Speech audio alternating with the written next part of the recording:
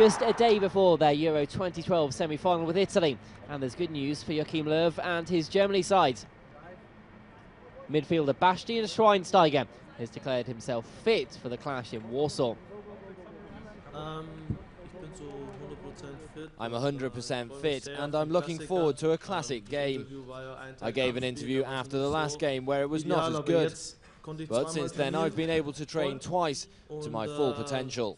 So I'm really looking forward to the game tomorrow.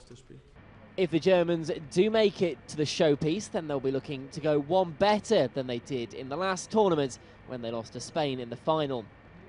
There are plenty of changes to the team that took to the field for that clash in Vienna, but Schweinsteiger says the will to win is still the same. I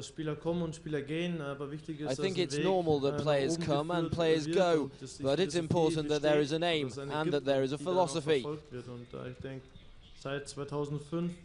I think since 2005 we've been progressing steadily, so we can all be happy about having such a good national team that has had some success. Of course the high point is missing, but we are getting always closer to it. It's always fun for me to be with the national team, because it is not only fun to spend time with every single player, but having the whole team around us is very harmonic. There's always a healthy mix between aspiring success, and you feel there's a lot of success here.